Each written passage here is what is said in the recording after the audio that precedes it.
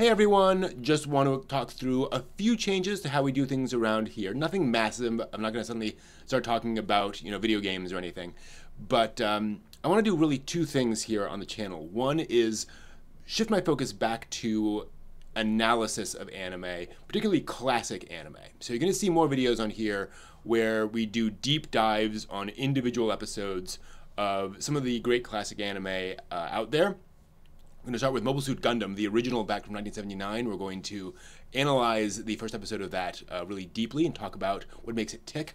So I hope those will be useful to you. And the idea here is, even if you haven't watched the show, this will be a useful introduction to why it works the way it does. How does it get across the things it gets across?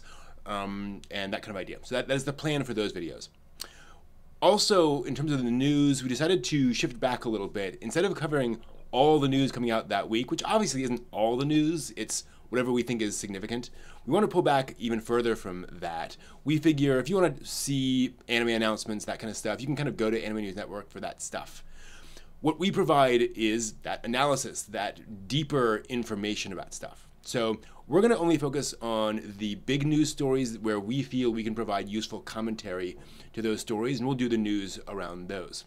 It'll still be a weekly occurrence about stuff that happened in the past week, but it'll probably only be a couple of news stories every week, one or two maybe, that we feel we can really dive into and dig deep on, so to speak. So again, that's what you'll see. There may be some weeks where we don't release a news video because there's just nothing much to note that week, which is fine.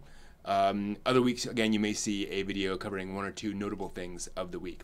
That's the idea, so that's how we're going to kind of shift around the anime briefing and do more of those analysis videos. Hope you found that useful, and I just want to let you know that's what's coming, and please let me know down below if you have any other thoughts and ideas and such. I'd love to hear them. So that's it. Thank you. See you soon.